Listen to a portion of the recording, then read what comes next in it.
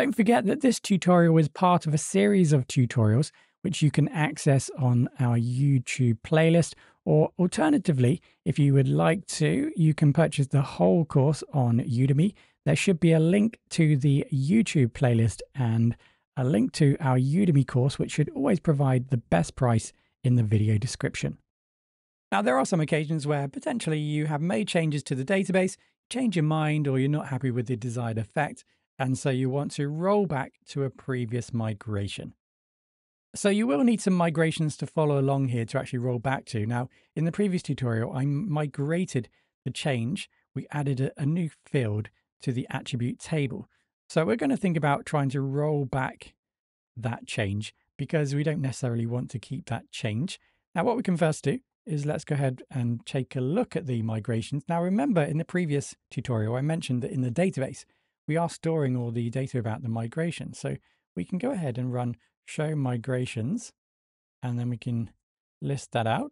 And you can see all the migrations that we have already undertaken. Remember, these are the built-in apps, those migrations, the tables that are needed for those. Obviously, we're working predominantly with the inventory app. So we've completed, we have two completed migrations. And you can see here that we have actually started the process of making migrations, but we haven't actually migrated. So the X here is referring to the fact we haven't actually migrated the previous migration that we created.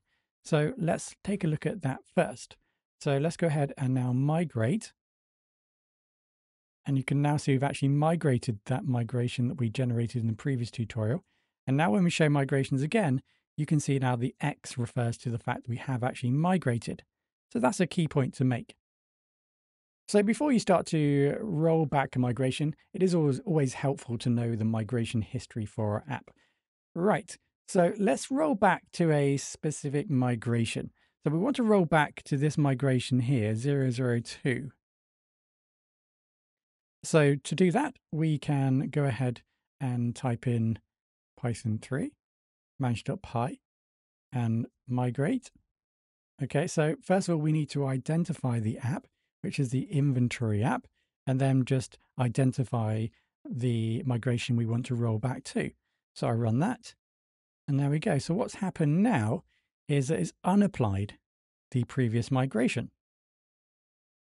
So the database should return to the previous state, which was when we didn't have the text field included in the attribute table. And I can have a look on the left-hand side in the SQL Explorer, and you can see that is the case.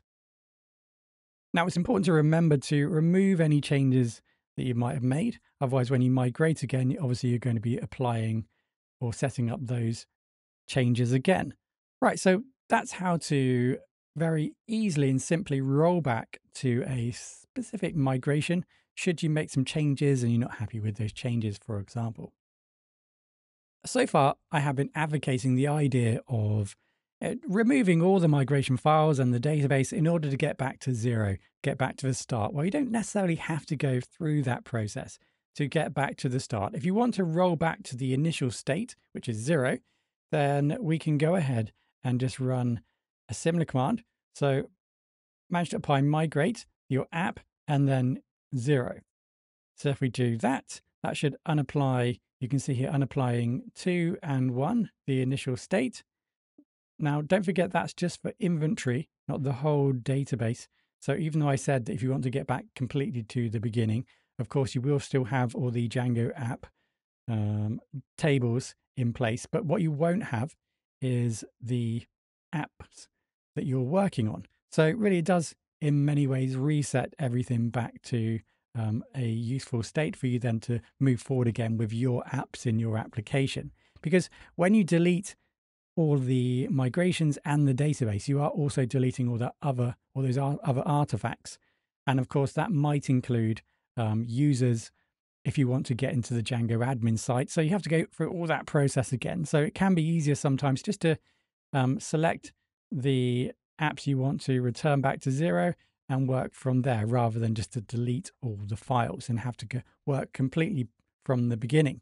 So what we should have now, if I refresh the databases, all the Django specific tables in place, but none of our app tables are now applied to the database. So from that point, I can make some changes maybe in the app models, then go ahead and run the make migrations again. So we go ahead and migrate. And there we go. So I refresh the database. You can see we have now re-established the inventory tables in our database. Now, it's important to remember, if we are going to zero the app, in this case, the inventory app, the likelihood is that you also want to remove the migration files before you go ahead and create a new migration for the inventory app.